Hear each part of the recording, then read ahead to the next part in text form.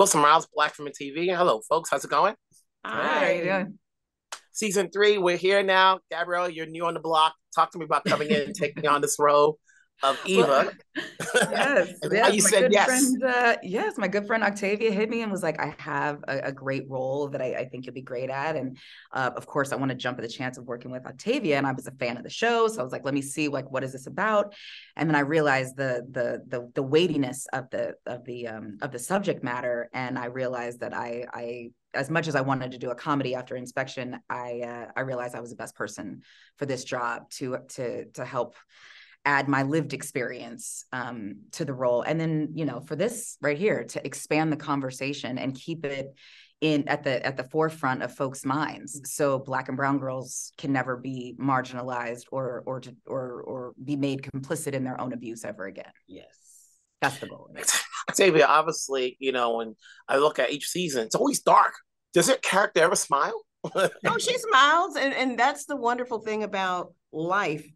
Well, I can't say that because for some people, the sun never shines in their day. For me, the sun is always shining, but with life, there comes complications. And I think that's why my family, they have the family B story always. And that's kind of where you get the levity in our show is through family. Cause I think that's where the levity comes from, was it through family.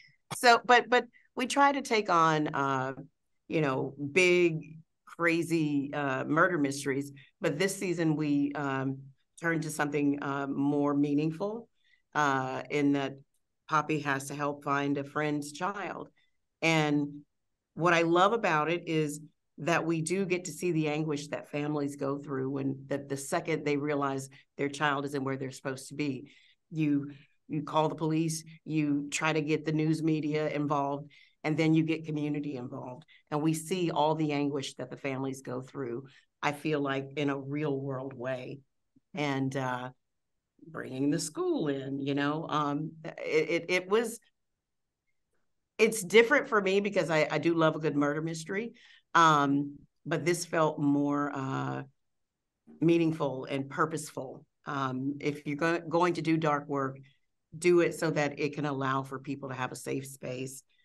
For those who've encountered this, but also the world is in the palm of your hands. So we don't sometimes know who we're talking to on social media. You don't sometimes know that you're being groomed.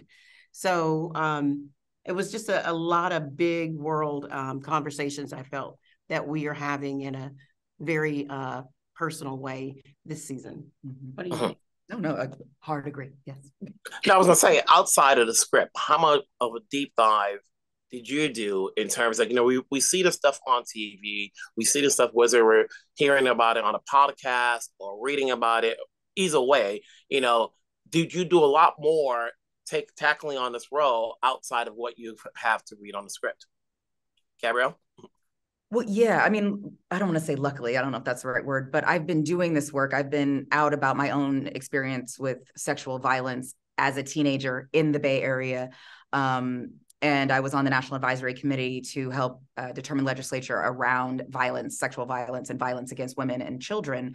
So I've been in the trenches doing this work for many years. So you bring all of that to it. And to think, for me, like I was raped one time, and it devastated my life. It will be with me forever. I don't know if you recover in a sense, but when you think about folks who are the victims of sex trafficking, that experience is played out over and over and over and over, day in, day out.